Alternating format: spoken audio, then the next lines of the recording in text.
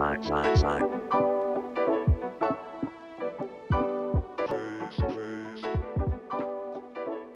everyone, welcome to my channel. My name is Maddie and I make videos about law school. It's been a minute since I have filmed anything. I think it's been about 8 weeks, and that is pretty much because I had a terrible November.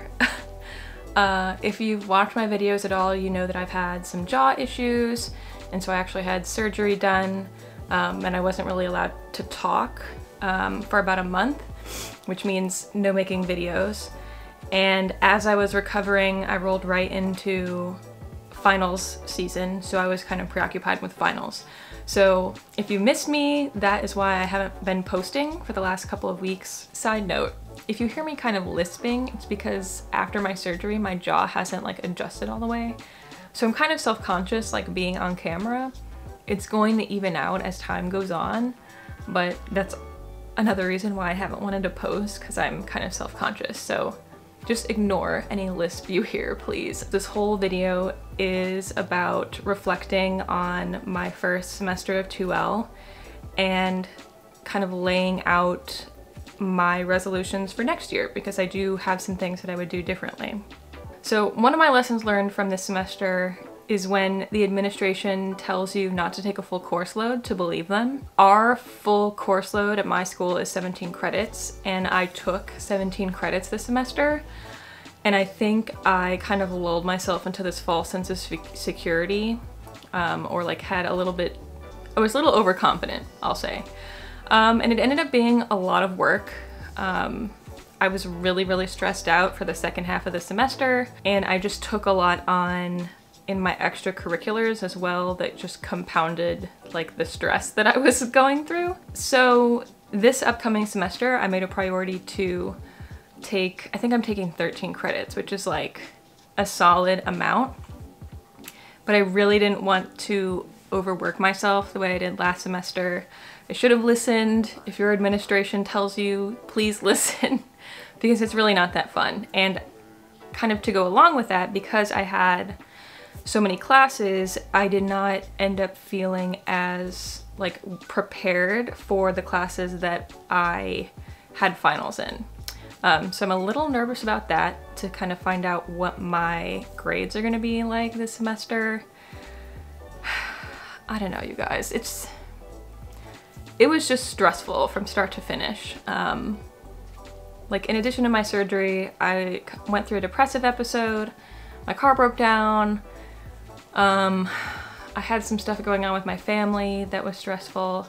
So I'm taking a little bit of work off of my plate this semester. And this is just a personal flaw of mine, I hate asking for help and I hate coming off like I'm making excuses. But when I was going through my little like mental health depressive episode, I didn't tell my professors and I didn't ask for like extensions on things or like help with my workload at all. And I think it kind of bit me in the butt, like on the back end. So that's something that I'm definitely going to be focusing on next semester, is just if I start to struggle again, I have to prioritize myself because no one else is going to. I tend to harp on the mental health thing a lot, but like I've talked about in other videos, I have a pretty intense focus on my mental health because of the issues that I've had with PTSD. So it's something that I just need to really dial down and not let my schoolwork kind of take front seat and lead me into kind of ignoring my mental health. And I know that's a struggle for a lot of people, so I guess I'm saying this more just to let you know that you're not alone, and it's like this ongoing process of like recalibrating what you're doing to stay on track with your mental health. So another thing that I've learned as I've started my job hunt is that I don't want to work in BigLaw at all. I don't know if anyone else has noticed this, but it seems like career services at my school, they really push like the BigLaw avenue.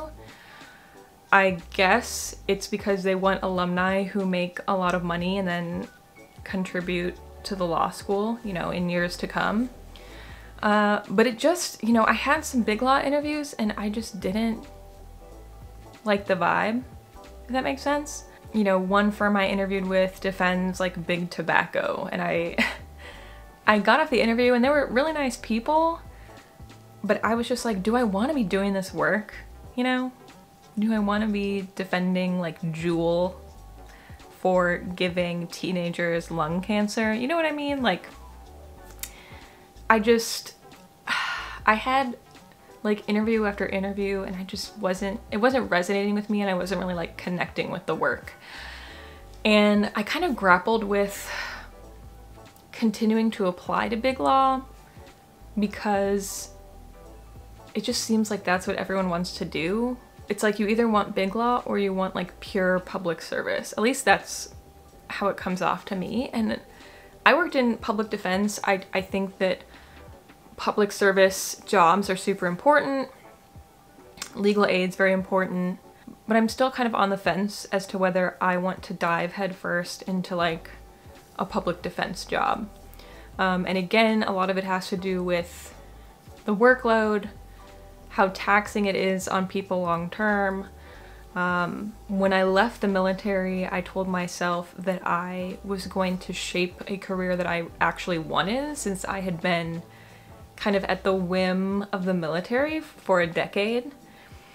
And I just don't want to put myself back in a position where I'm in like a big law firm where I have no control over my life, or I'm in a public defender job where I know I would be doing good work, but where I would still kind of lack the ability to say, no, I'm not going to take that extra thing on today. You know what I mean? Because the workload is just so great.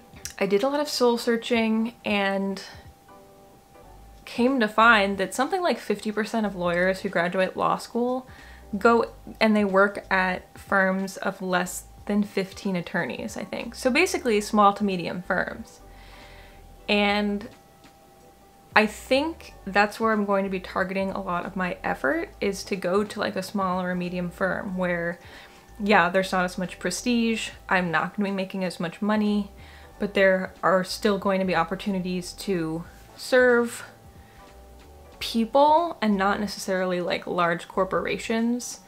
I want to have clients who live in my community who are worried about personal legal issues, not whether, you know, some company is gonna merge with another company.